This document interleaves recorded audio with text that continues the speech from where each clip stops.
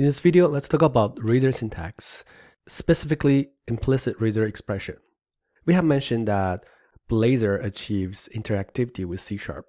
So interactivity is something at the front end, but at the back end, we also need to use C#, right? That's one of the advantages of using Blazor. So at the back end, we need to use C#. And how do we write C# and then reflect that in our web page or components? That's when we need to use Razor syntax. So let's jump into Visual Studio and see what I mean by using Razor syntax to reflect C# variables inside web pages. So let's take a look at our server component that we created in one of the previous videos.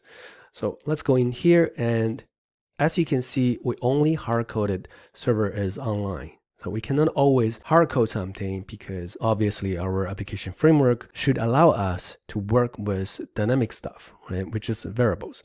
So let's say we declare a variable and we're going to say status. Let's initialize it with server is offline just to make a difference.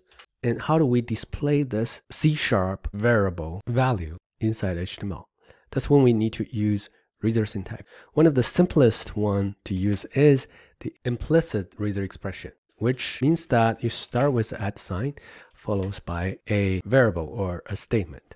For example, we can say status, and then when the application runs, it's going to actually take the value from the variable and then replace this Razor expression. So you're going to see server is offline. Let's give it a try. Let's go to our servers page component over here, and we can see that server is offline, right? So this is no longer hard-coded in the HTML part. It comes from our variable, right? As I mentioned, implicit Razor expression can be either a variable or a statement. So let's say I have a space here, and then I'm going to say @ followed by another implicit Razor expression that is going to show us the time.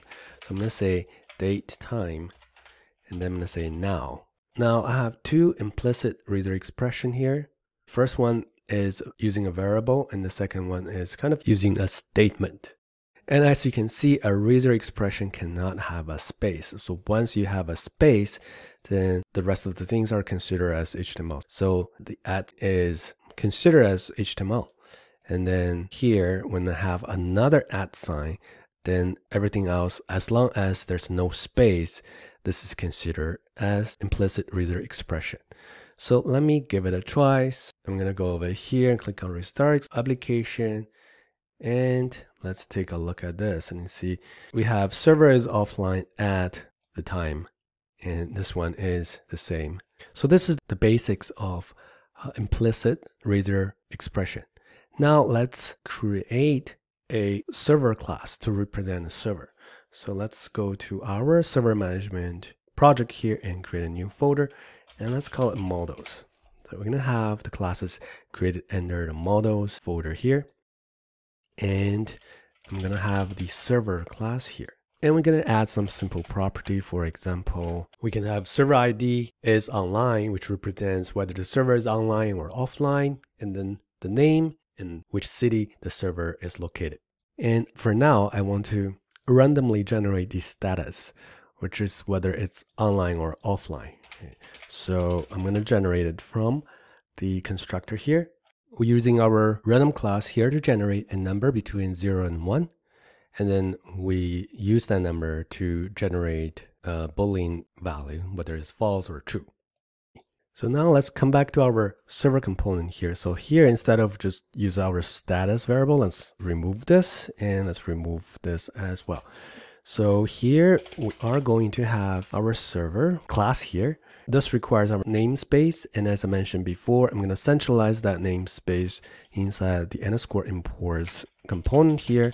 So I'm going to say server management dot models, so that later when I add more classes into the models namespace, I don't have to import namespace every single time. As you can see, that immediately that fixed our problem here. I'm going to just initialize it right here. And then over here, I'm going to give it a name server 1, and the city is Toronto. And here I'm going to use Razor expression here and say at server.name, and I'm going to use a space here. So is in, and then I'm use another implicit Razor expression here. I'm going to say server.city. All right, so let's give it a try. Go over here and restart our application. And let's come over here. It says server 1 is in Toronto. This is all I want to show you in this video. You just need to remember that to use implicit Razor expression, you just need to start with @sign. Just remember not to include a space. If you include a space, then the things that after the space is not considered as part of the Razor expression anymore. It's considered as part of the HTML. And then you can add another Razor expression afterwards. Another thing I want to make it clear is that you don't have to use Razor expression inside a paragraph.